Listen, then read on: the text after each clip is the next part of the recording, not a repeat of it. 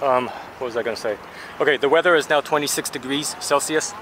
I'm still 74 kilograms, I think. But yeah, let's see how far this can go.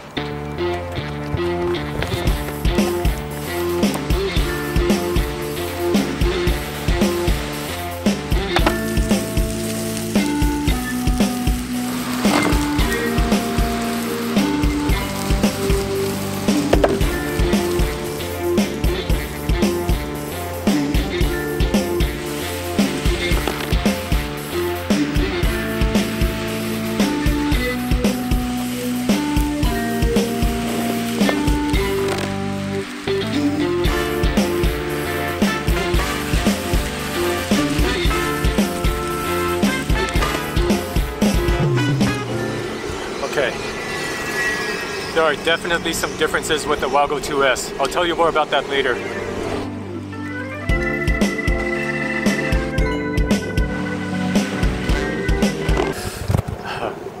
My feet are feeling a little bit numb. Not exactly sure why. This road is pretty smooth.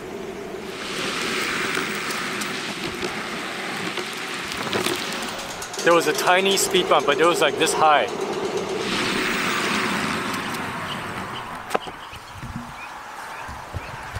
See that? Slow down. It's like it's talking to me.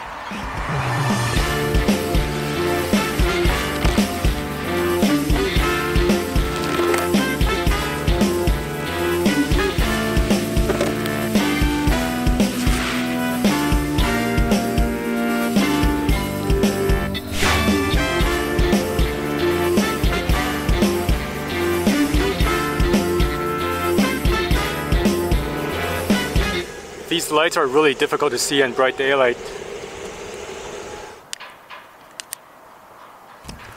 I've decided to try the expert mode again. Let's see what happens if I accelerate really gently. Okay, yeah, it's totally controllable. Yeah, it's totally controllable. Just like, if you're on the pro mode, just don't... Oh, shit. Just don't go like all the way to full throttle, and then you'll be fine.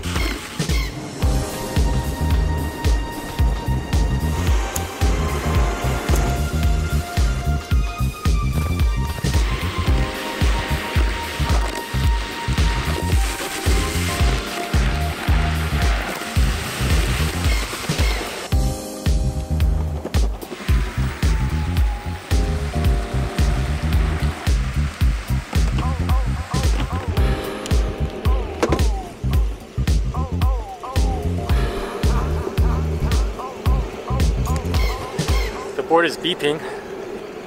I have one light left on the controller. It still has power. There is voltage sag. Like, it's not as powerful as before.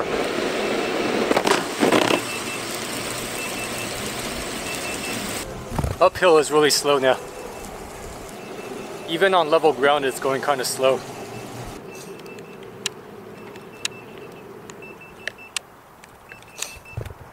I can still brake, but I can't go anymore.